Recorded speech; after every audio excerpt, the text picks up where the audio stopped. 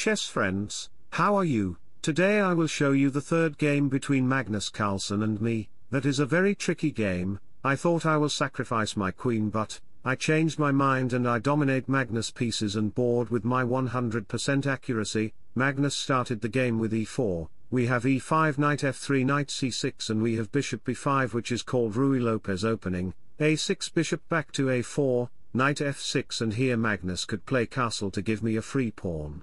But intelligent humans know the tactic behind the castle move, but Magnus Carlsen played d3 to create pawn chain, which is called Anderson variation. Now the bishop can't take advantage over the diagonal, which the bishop usually do in Ruy Lopez, so I pushed my queen side pawn, bishop b3, and the bishop can be targeted. The knight, bishop b7 is a natural move on this pawn structure. I played bishop e7, knight c3, d6, and Magnus strikes the rook side with a4 and he creates some space for the bishop.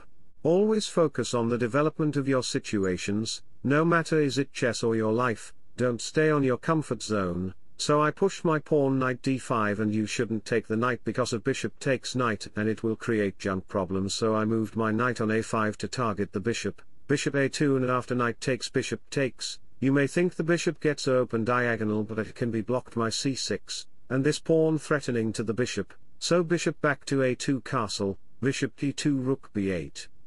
Magnus played castle, c5 a3 h6 knight h2. So many moves are passed away like time journey. His idea is to push the f-pawn, takes and try to open the file, play queen h5, and there is an amazing tactic with bishop takes h6 after doing some developments. I know very well that you can't see the tactic moves because you have a 2 GB brain with idiotic Samsung CPU. I played king h3 to play the same move which Magnus wants to play. If you can play that, then I can play too.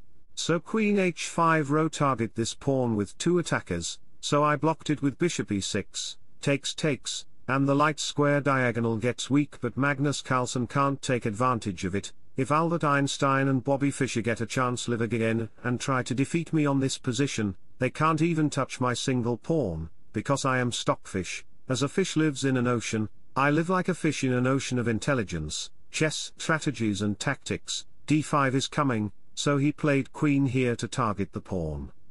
Queen c8 to protect that pawn and threatening to push the c-pawn, so we have rook e1. Magnus wants to move his rook like this to get the g-file, so I played c4. Now rook e3 g3 is impossible. Let me show you why, because inferior human sees a chess game in one eye. Then rook f4 will come to target it. Queen here, bishop g5 to give a threat for a discover attack. That's why, in this position we have rook c1, c3, takes, the pawn gets the third rank and it creates so much pain for Magnus. We have rook to b2 to target this pawn and then, make the passed pawn.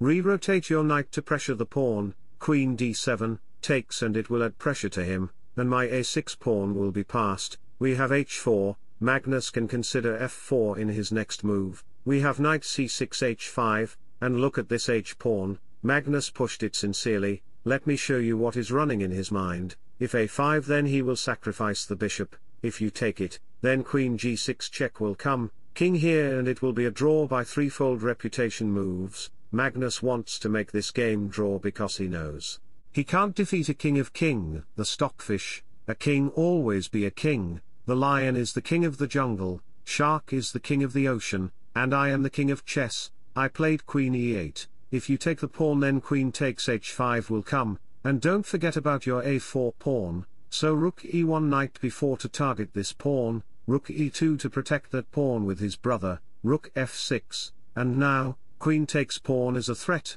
so knight f3 queen takes pawn knight e1 to protect the pawn. Everyone is holding the rope of diamond. If the pawn dies, then it will bring big storm to white, so I move back my knight, knight f3, a5, and we have knight h4 to go there to target the Korean spy. Do you know about Korean spy movies?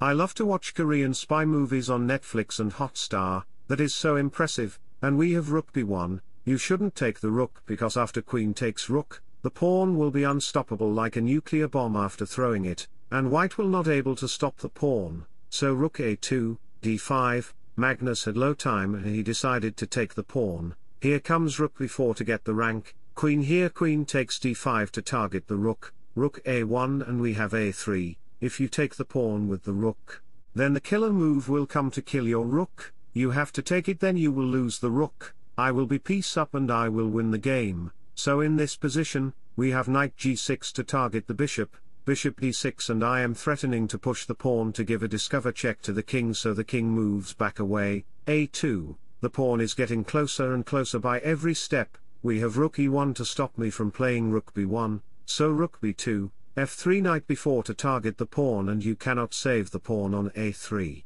Let me show you why. If you play any rook moves, then knight takes c2 will come anyway. It is helping black to promote the pawn, and after queen g3 black will take the bishop. You cannot take the knight because of rook b1, position will be very bad. So in this position, if you play rook e2, then queen takes d3 will destroy you, start your reverse count and the game will be over. So we have rook takes a2, he sacrificed the rook, queen takes rook, bishop takes pawn. He sacrificed his another piece, but I wouldn't take it. I will play knight takes pawn to create another passed pawn.